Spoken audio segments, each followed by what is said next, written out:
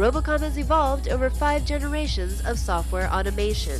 Each generation is mandated by the need to fill potential deficiencies in previous generations. These 5 generations together define the criteria for a fully automated computing environment. In the first generation, pre- and post-processors are constructed to eliminate hard copy user manuals and along with it, a large part of the learning curve. The second generation requires that all manual data entries, once performed, never have to be repeated, even if a mistake is made. This requires a replayable recording of the data entry process and effective control over the subsequent playbacks. Because the recording functions exactly as would a robot, it is recognized as one. The third generation is needed to avoid the long lead time associated with the construction and modification of pre- and post-processors. A software generator is needed to produce any pre- and post-processor on demand and on time. The fourth generation is an effort to provide an effective engine for the software generator. This takes us into the evasive realm of natural language programming. Besides being native, the language must be constructed in the most natural way of expression possible, leaving the logic and the bookkeeping to the computer. The computer is now made to think. Finally, just when it looks as if the present and the future are in good hands, the past resurfaces. What about all the software written in the past that exists in dark and secret codes? The inability to understand what is going on inside these software programs prevents us from modifying and expanding them. If such a software turns out to be critical for a particular field of analysis, it stifles the advancement of the entire field. The fifth generation is therefore a way to make all past software comprehensible.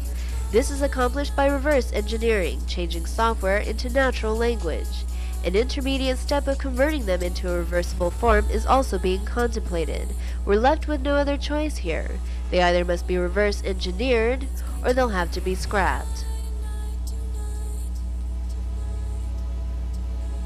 The central theme of ROBOCOM is robotic computing. Enough has been mentioned of the promises. We'll now confess to some of the costs in achieving it. Typically, getting the job done is only half of the story. The other half is to do something for the computer so that the experience can be passed on to other users. Specifically, the computer must be taught and trained to do the same job. We need to test the robot to make sure that he can solve the problem on his own. This is accomplished by subjecting him to 4 series of tests.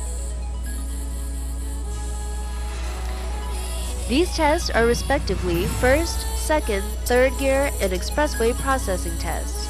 Normally, it is when ROBOCOM does not pass the test that the bulk of the work comes in. In the first gear test, the robot guides the user manually, step by step through the processing by clicking the first button on the mouse, or pressing the Enter key repeatedly and without making any changes to the data. This exercise is done to make sure that the robot generated for the problem can similarly guide future users through the entire problem-solving process.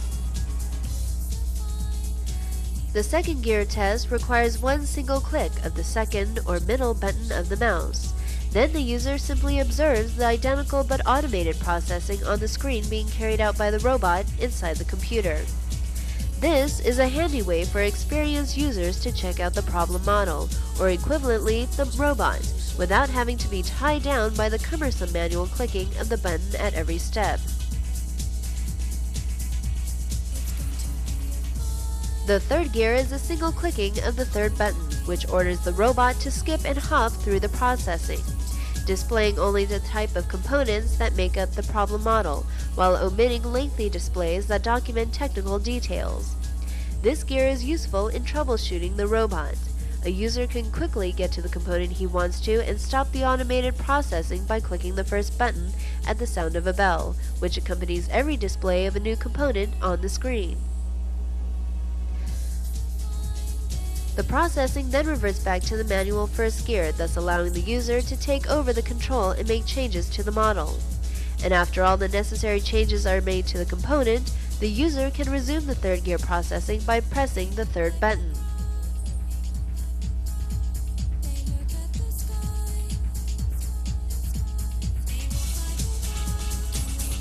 The final Expressway test basically skips over the entire robotic processing and goes directly to modifying the document files that contain all the technical details. A user gets on the Expressway by going into the graphic schematics of the model and clicking the component he wants to modify to the document of the selected component. The Expressway should be used only when the planned modification does not affect the processing flow path. However, whatever the case, the user is still required to check out the first, second, and third gears after any change to the robot before considering that his job is finished. This final check of the robot becomes critically important when the problem is to be sent out to another ROBOCOM installation for use by other users. Putting all analyses at everybody's fingertips is the goal of this robotic computing environment, thus named ROBOCOM. ROBOCOM is leading the way to produce a public version of the equivalent Windows operating system. She will become the user interface for the GNU Unix equivalent being developed by the Free Software Foundation.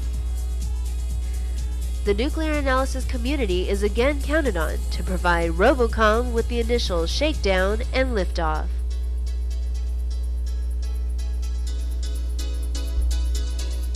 We hope that we have made you curious enough to pay ROBOCOM a visit.